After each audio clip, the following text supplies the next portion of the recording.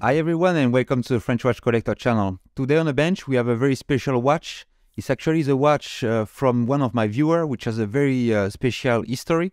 It was this watch of his grandfather that unfortunately is not around us anymore. But yeah, you see the watch is quite in rough condition, but yeah, I think we can do something good about it. Let's check if we can work. So you see it's a chronograph watch from Seiko. It's a Seiko 6139. The Silver Ghost. I will explain a bit later on why it's called the Silver Ghost. And you can see there the first issue. The button is very sticky there to start and stop the chronograph. I had to pull on it to stop it. But the watch is working. So yeah, like I said, like this watch has a very huge sentimental value for the person. So it's always great to work on some of the watches like this, and especially it's a nice watch, and as well it has a very special meaning.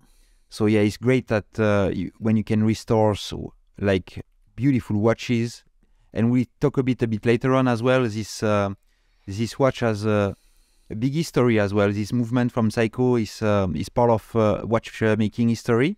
I will explain a bit more a bit later on. But let's open the watch. And actually on the serial number you can see the watch is from June 77 actually. And wow, look at the grease there on the column wheel. This orange, like yellow stuff here.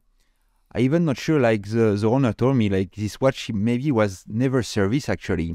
It was put in a drawer like 20 years ago when his father passed away, and he stayed there since. So yeah, this watch probably was not open for at least like 20 years. But he said like, yeah, he thinks that he was never serviced. And funny story actually that the person sent the watch to Seiko to have it serviced, and actually Seiko returned the watch and say that it's not possible to service the watch. Yeah, so yeah, that's the problem you can find like with a lot of vintage watches. Some of the brand actually they are organized to service like modern watches, but not to service like these old watches like from the 70s, 60s, or even more. Oh, one of the pusher just jumped there. He didn't go very far, fortunately. But yeah, yeah, that's funny. And actually, you have to go to watchmakers, to like independent watchmaker, to have your vintage watches serviced, because some of the brands they don't have the parts, or they don't want to, yeah, get bothered with maintaining like old watches. So most of the time they will refuse. Yeah, so yeah, that's what you have to do. Okay, so I would like to use this opportunity to tell you that I have a new website, actually, the FrenchWatchCollector.com. I put a link down below in the description. So I'm selling some of the watches that I restored on the channel. You can see some watches there, some example of the watches that are currently for sales. And as well, you can send me your watch for service. You send me your watch, I will do a quotation, and yeah, I will be more than happy to restore your watch like it is right now, with this proud owner of the Seiko 6139. Okay, I will just remove the case there, everything. Yeah, here we go, and we have this beautiful dial. The dial is actually in very nice condition with this sunburst effect, like this gray sunburst effect, and this gray and black and white as well. Silver in a sub counter is beautiful. Yeah, actually it's 6139 from Seiko, like with this model of watches and chronograph. You can find a lot of different versions, and like the Pog, like you will have the Bruce Lee, you will have the Pepsi. Actually, I really like this one. I really like the color scheme on this one. I found it really really classy, really simple, but really nice. So now I'm removing all the hands from the chronograph. This one just sticks with this plastic cover that it's just used for protection. Just gonna release the dial fit screw so that we can release and remove this beautiful dial. Just make sure it doesn't get damaged here. So I use these carbon tip tweezers and just to make sure I don't scratch the dial. And you can see this movement is actually quite complicated. Yeah. So first it's a chronograph. It's automatic, and as well it has a day and date complication. So not a simple movement. But what's nice on this Seiko movement is you can find a lot of information online, and some technical documents, like we tell you how to disassemble it, reassemble it, in which order, and obviously later on when we put it back together, which oil you need to put, where you need to put it, the amount of oil and everything. So that's pretty handy to find this type of information online. So now that the dial is removed, we are going to start disassembling the movement, starting by the calendar, all the calendar mechanism. We have this plate with a lot of screws actually. I think it's 5 screws in total. There we go. Remove this plastic ring around where you have the dial coming on the top. And that is we removed already the calendar wheels from the day and date. And you see some plastic part there, which is not really common like in a Swiss like movement, but actually on a Seiko and a Japanese movement, you can find quite a lot of, not a lot, but few parts which are made of plastic, which is really strange at first. But yeah, I guess if the parts don't see a lot of wear and don't see a lot of force, I guess why spending money like on metal parts when you can make them out of plastic? I think that was probably the thinking that they had back then when they designed this movement. Okay, now I'm going to remove this huge spring there. You see this arm? It's actually a long spring which has a lot of tension. Just gently remove it. There we go. Okay, so now we move to the balance side, and we're gonna start to remove the automatic work there. We already moved the weight, and you can see there is this wheel, and it's pretty simple. And you will see that's what Seiko we see when we put it back together, what they call the magic lever. It's a kind of a reversing wheel like you have on automatic Swiss movements. For your rotor, when it turns both direction, it will wind the watch. Doesn't matter which way it turns, it will always wind the watch in the same direction. And for this they use the magic lever, which is quite clever actually, the way they did it. And again, very different from what you can find in a Swiss movement. Okay, I'm just removing the power there, because one of the things that you have on this movement, like you cannot wind the watch. It's actually 100% automatic, and the only way you can wind the watch is with the automatic rotor from your automatic system.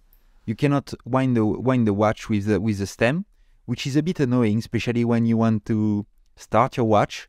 Actually, okay, you need to shake it just to give it a couple of turns with the oscillating weight inside. But you cannot wind, or if you want to fully wind the watch, for example, you cannot do it. So that's why when I unwind the watch there, I just I use a screwdriver on a screw which is on the top of the crown wheel, and yeah, just gently ratchet wheel, sorry, which is on top of the mainspring, and I just slowly release the power inside the mainspring. Okay, so now I start to remove like the different parts from the chronograph. You can see the hammer there. This is the screw I was just talking about, which is on top of the ratchet wheel, which I just kept in place while I was unreleasing the power. And you can see there a lot of dirt, a lot of grease. Look at this dark grease, yeah? That's very thick, like it's like very hard. And yeah, like I said, I don't know if it's the one which is came out from the factory, or if it was, wow, that's a lot of play as well. Okay, we'll have to see if we can address this issue. Like I said, I don't know if it's the one that came out of the factory, or if it was just service in between, but yeah, that's all for sure, yeah. So that's why it's important to service your watch like every 3, 4, 5, especially your vintage watches, because you can see, you saw the play there, that there is between the barrel and the plate. For sure, if your grease become harder, like it will be like, instead of doing its job and doing lubrication, it will get harder and harder, and after it will start to grind the metal. And the metal, if it start to grind, it will wear, and you will have play like this. And if you have too much play, or if you have too much wear sometime in a part, you cannot fix it anymore, you need to change it. And on some of these old watches, very difficult to find parts. And as well, difficult to find people that can fix them, because you see, like, even the brands, like I explained at the beginning, they don't want to bother like fixing these watches.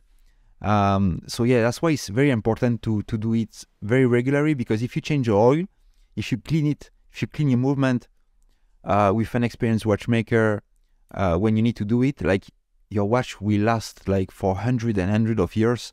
But if you don't do it, like, some parts will break or wear, and yeah, can be very expensive to find, and to find like these parts, or sometimes even you cannot find them and you will have to remake them, and it's even more expensive. So yeah, that's why it's very important to maintain like your vintage watches.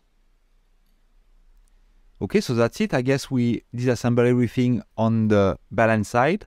And now we just move to the keyless work on the other side. Gonna remove the minute wheel, the intermediate wheel there. We have the setting lever spring, which is on top here. And we have the yoke with the spring, which is integrated in one part. So you see, that's nice. Setting lever here. And you can see there as well the clutch and the crown wheel is only one, like is only one part. There is no two parts like on a Swiss movement, which is very interesting. Okay, so now everything is disassembled, or maybe we'll still have a couple of things to do, but we're gonna clean the movement, clean the jewels there. Gonna just remove the jewels from the balance assembly, just releasing this small spring on the top. There we go. Just grabbing the jewel, and we clean that in the machine. Putting back the balance and the balance bridge. I like this design as well. It's not a balance cock, because the cock is only held in one side of the parts, and the other side is hanging freely. But you see there, both sides have screws. So that's what you call a bridge and not a cock. There we go. I'm going to do the same thing there. We're just going to turn this tiny spring there until it fell into straight into the hole there, where I can get, when it can release. That's it. I think it's aligned now. I can lift it. There we go.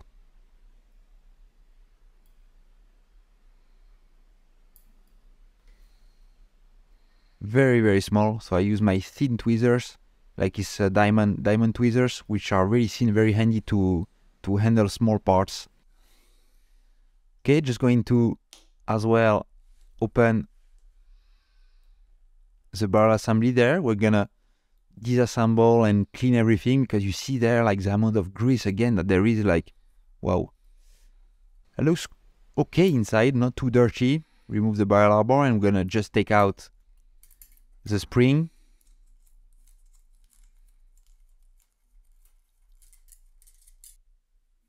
Just cleaning the pivot there with some E-flex.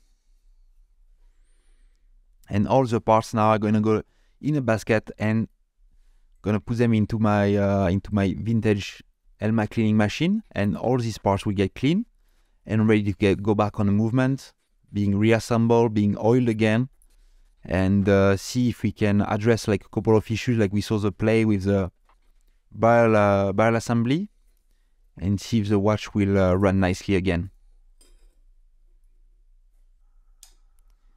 Okay, so few stages. First, we're gonna clean it in the first solution, and we have 2 rinsing solution as well to rinse and remove the product, and the last one will be a drying.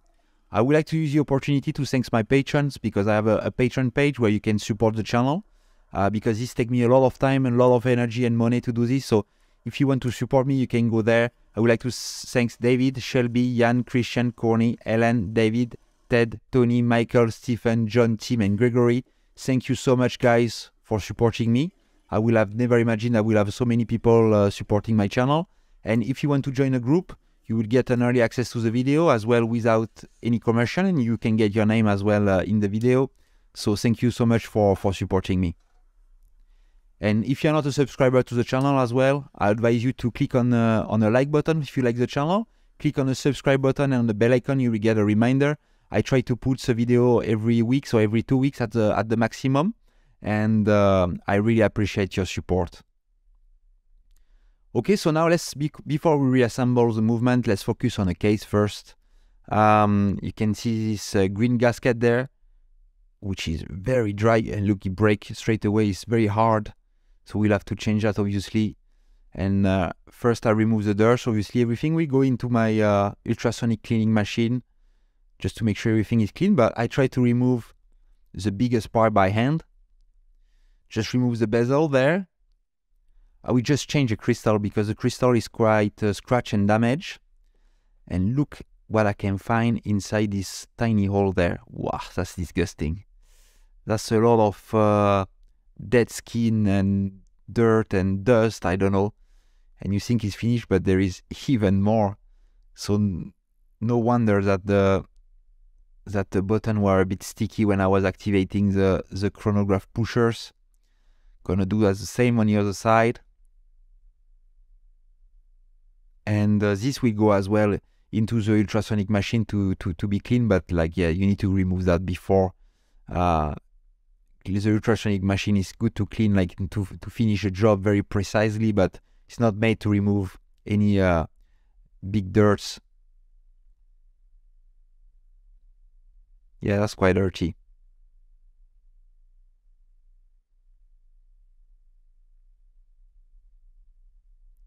There we go. I think that's quite clean. Okay, I'm just going to use my press to remove the crystal, to press it out. Just go down a tiny bit, that's it. It's just out there. Just use some plastic inserts there just to make sure I don't damage everything. And there we go, everything is into the ultrasonic machine, and you can see that especially on the bracelet, like you can see some brown or black coming out of the bracelet. That's all the dirt get coming out from the ultrasonic machine, and that's why ultrasonic machines are really good, is to get into all this stuff which are not accessible and can remove all the dirt. Okay, so we're gonna start reassembling the movement now, and starting by doing an epilem treatment on some of the parts.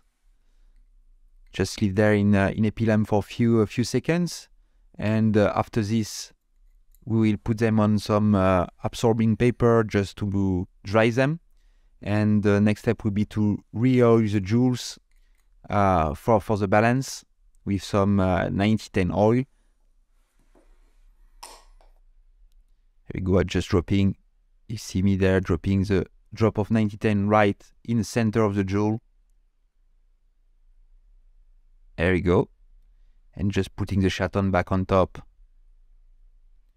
Usually we have to do this twice because we'll have two jewels, yeah, one on the top and one on the bottom side.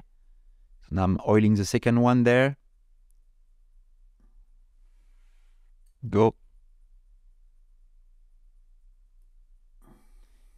And we can place them back after that on the movement. With the springs that go on top, it's actually the same exact process and when we remove it, but obviously in reverse. We'll have to engage this spring there, make it fall in the holes. There is one hole. I need to engage the 3 little teeth there, and for this I just make it rotate underneath there in the groove. That's the last teeth there. You see I just try to push it down.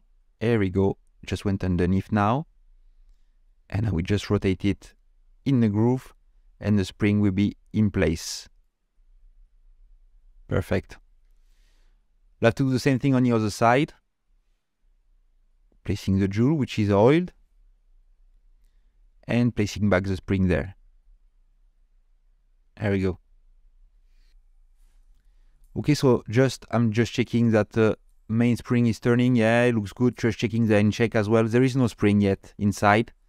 I like to do this check before I put the spring, just to make sure there is no friction. And before I put the spring, obviously it's an automatic watch, so I will grease the wall there with some graphite grease, grease the bottom here, and put a new mainspring. There we go. Putting the barrel arbor, lubricating all the points which are contact to metal first.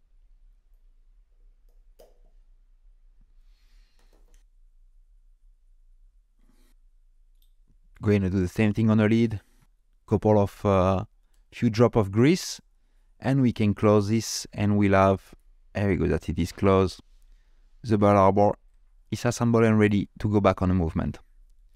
But first, remember, it was a lot of play, so for this we're gonna use my stacking set, where I'm going to punch it just a tiny bit with some brown punch, just to reduce ever so slightly the size of the hole.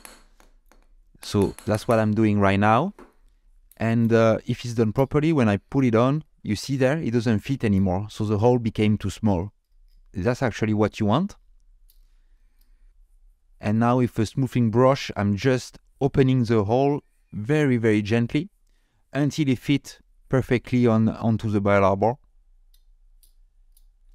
Put it back there on top. Still a lot of play, so we'll have to address that, and actually we'll have to do this on a bottom side there. So I'm closing the hole as well on the main plate. Exact same process, and you see there now the bell arbor is not fitting anymore. It's not fitting. So I'm gonna open the hole with a smoothing brush.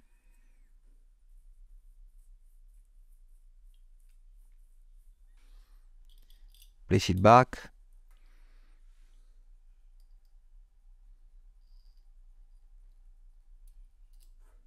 And now let's check the, yeah, it's turning freely, and look at it, there is no move anymore.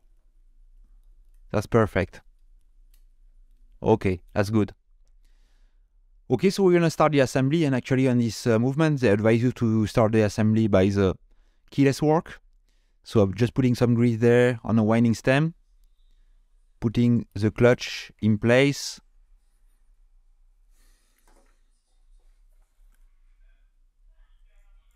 It's a setting lever. Yep. And we start the assembly of the movement.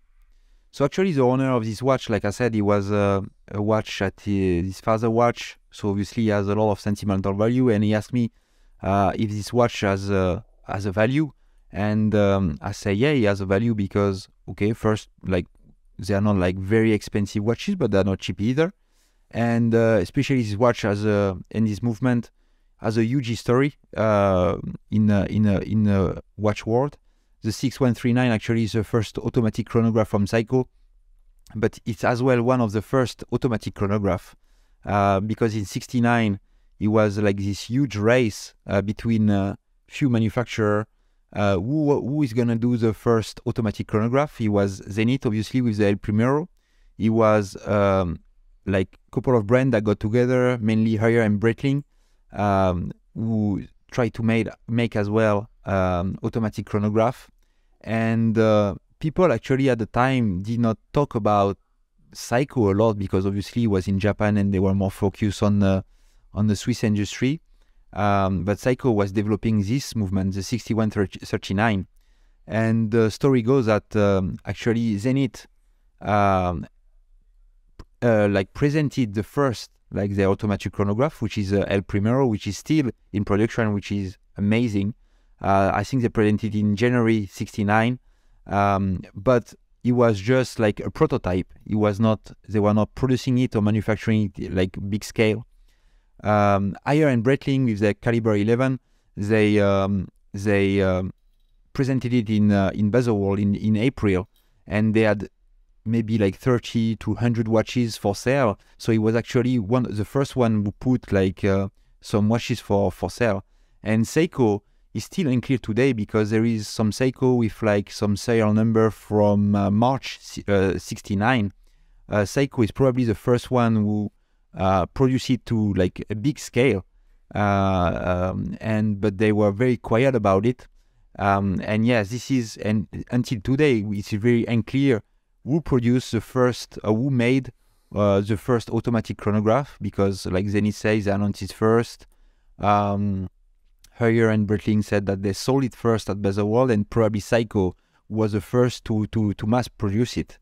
Yeah, so this movement has a very, very, very important history in the watch world, and it's a great movement, and they made a lot of watches. I don't know many thousands of this movement they made in Seiko, because you see this watch is from 67. like I said at the 77, sorry, like I said at the beginning, and the first one was made in 69.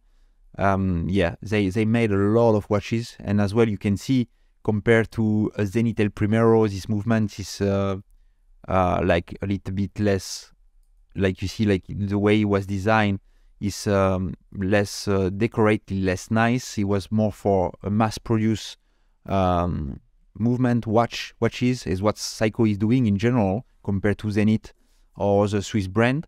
So yeah, they made a lot of this movement, a lot of this movement. And actually, this movement, like I said a bit earlier, one of the only issue, I guess, is there is maybe a few issues, like, but it's like you cannot wind it. Like you cannot wind this movement like a manual one. You have to wind it with the rotor from your automatic system.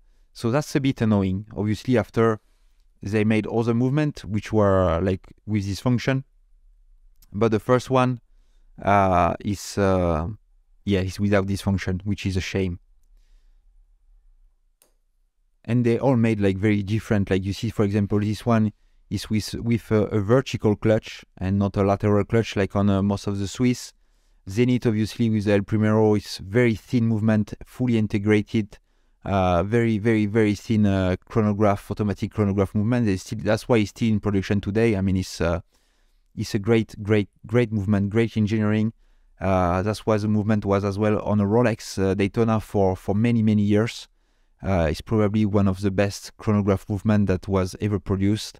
And the higher was with a mini rotor inside, like a micro rotor. So again, something very different.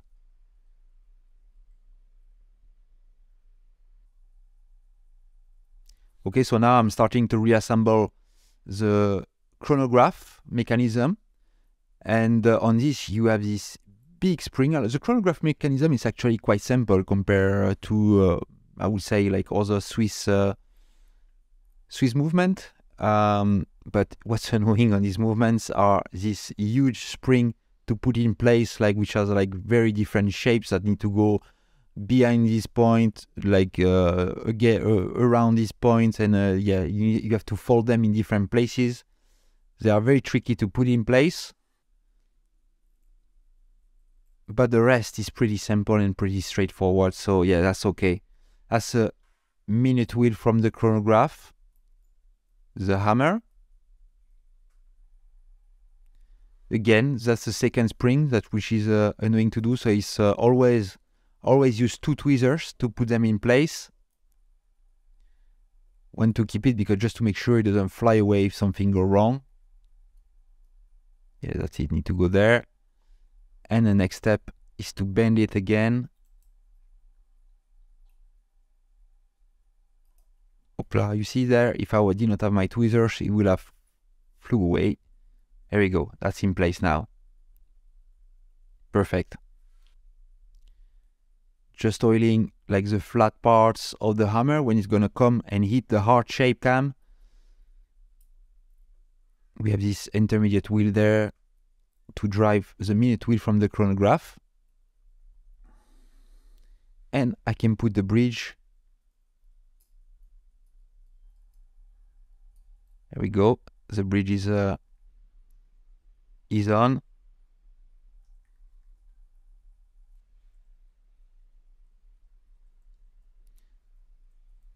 Put the screws. Just arm the spring there again, one of the last spring to be armed, and always oil the jewels are very important. There we go. That's from the minute wheel. This is a little spring there. Keep in place. And just to make sure the wheel, the minute hand is jumping nicely on the chronograph, we will see a bit later on. Put the palette fork. Obviously that will be oil. I always do it off camera because it's quite tricky to oil the palette fork under the camera. And there we have the palette fork bridge. And after, we should be good to put the balance and see if this watch when to start or no. Okay, just putting a wind, just winding the mechanism there. Okay.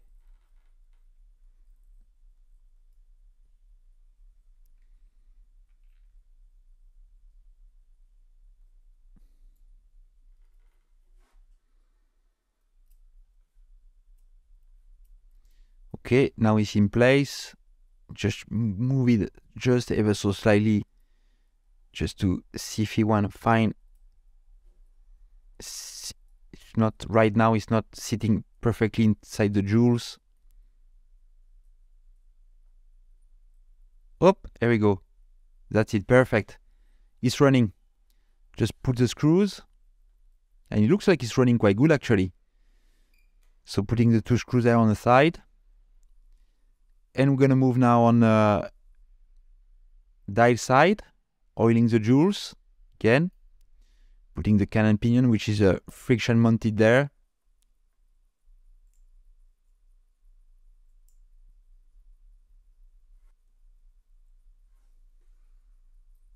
Okay, putting the rest of the wheels.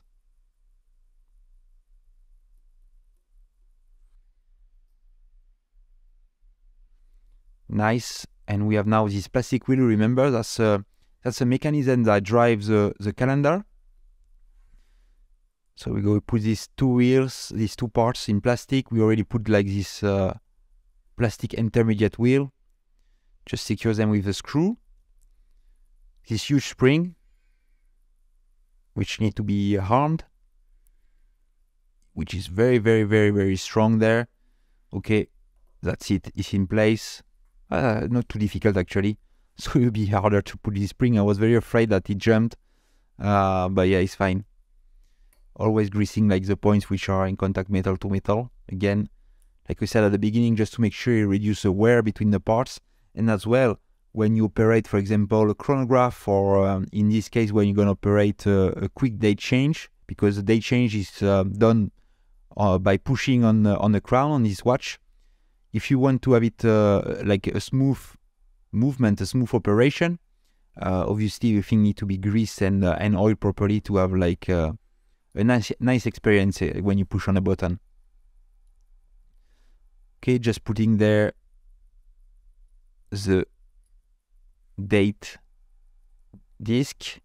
Just you see like the spring there. I just hold it with my tweezer just to arm it on the disc. Okay, putting the plate with all these screws there. That's a lot of screws on this plate. Very small as well. There you go. And you see when you push, now I can see the quick set function. And we'll see it as well when we have the date. And let's see if it's changing. Yeah, we have a change. Perfect. Okay, so that's working fine. Just gonna put now the day. Just need to arm the spring, which is underneath, which is quite tricky to do actually. There we go. To index and have a nice jump for the day. Just put this C-clip there in place. Okay, so now move back to the balance. We're gonna put the automatic mechanism, which is very simple, you will see, compared to a Swiss one as well. Just oiling the pivot of this wheel there. Just gonna put on the bottom where you have the jewel. And that's what's called the magic lever. So basically you see this small arm there. They will grab on the wheel and make it rotate when your oscillating weight from your automatic system is moving. And actually it will always move the same way. Doesn't matter which way your weight is rotating. And that's a way you have like kind of a reversing wheel on this Japanese movement, which is great, which is a very, very clever way to do it. Very simple, like much fewer parts than what you have on a Swiss movement. I found for automatic system. Just oiling the ball there for the ball bearing. And the pivot point here. Okay, so now it's done on the other side. We're going to put back the dial, but first we need to put this plastic disc where the dial is going to sit on. It's beautiful. I love this dial. Just screwing back like the dial fit screw just to make sure the dial stay in place nicely. Just making the date change. It's coming. Yes, here it is. So you can put back the hour hand aligned to midnight just after a date change. Love the hand as well with this gloss black on very, very shiny steel there. Black polish finish on the hand. Beautiful. That's it. And we do the same thing with the minute hand. Just gonna align it to midnight as well. And a gentle press with my tool from Orotech. That's it. Perfect. Let's see if the date is changing around midnight. Oh, perfect. It's like almost bang on midnight.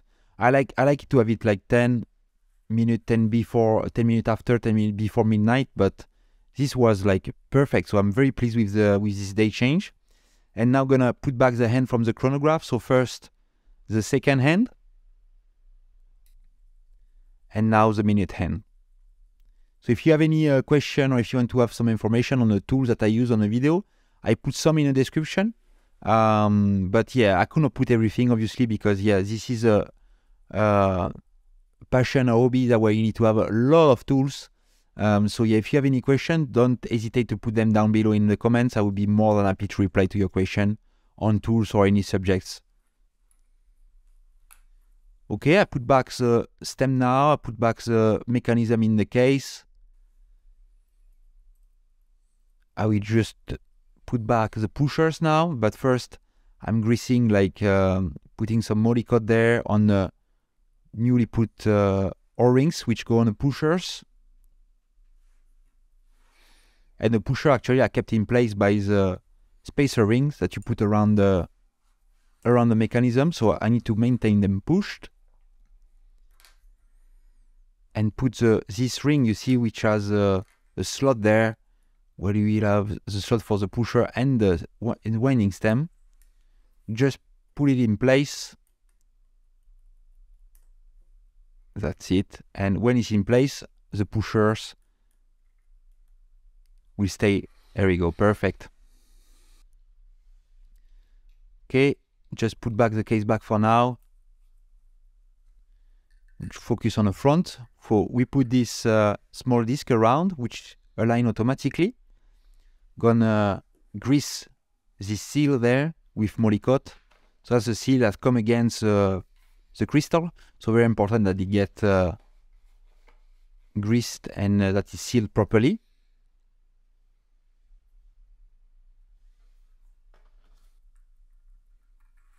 Put this disc around. Pretty tricky to put in. There we go, it went one side, just push it on the other side. And when it's in place, I can put the seal that just lubricated on top of it.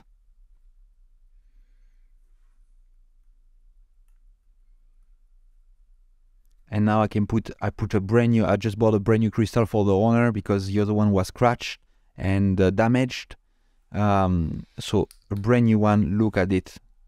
Perfect, it's beautiful. Okay, and the last thing on this side is a bezel. So I will just align it to the 60 with the 60 on the top at midnight. And I will just use my press just to gently press it in position.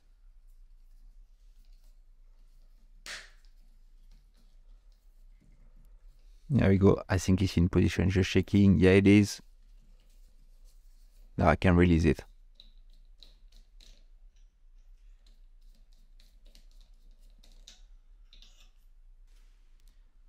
Okay, I'm just gonna put back now the automatic weight, which is go straight on top of the bearing there, and which is kept in place with a screw. And I think that's it. We have the watch which is more or less done. Yeah, and look at it. Look at the magic lever doing this work on this little wheel. Perfect. And you see, one side, the other side, and it's still turning the wheel. Beautiful. Putting a new gasket on a case back, again, to make sure the watch stay watertight as much as possible. It's not a diver, but yeah, just to make sure there is no dust or any humidity coming inside the watch.